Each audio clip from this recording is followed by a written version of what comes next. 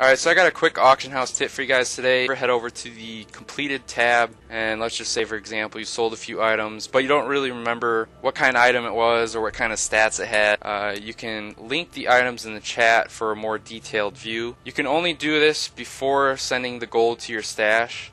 Once you send your gold, there's no way of linking the items anymore. I wish you could link the items in the auction log, but unfortunately you can't. Before you send the gold to your stash, all you have to do is open up your chat, just /P with the chat open, shift left click on the gold coins. If you click on the amount of gold, nothing will pop up. It'll link the item in the chat. Hit enter, left click, the item that you sold will pop up, and then once you're finished with that, you can send the gold to your stash. Another example here, I sold a gruesome stone bow of swords. I know it's a bow based on the title. Do the same thing. Open up chat, shift left click, and that was the bow I sold. Thanks for watching.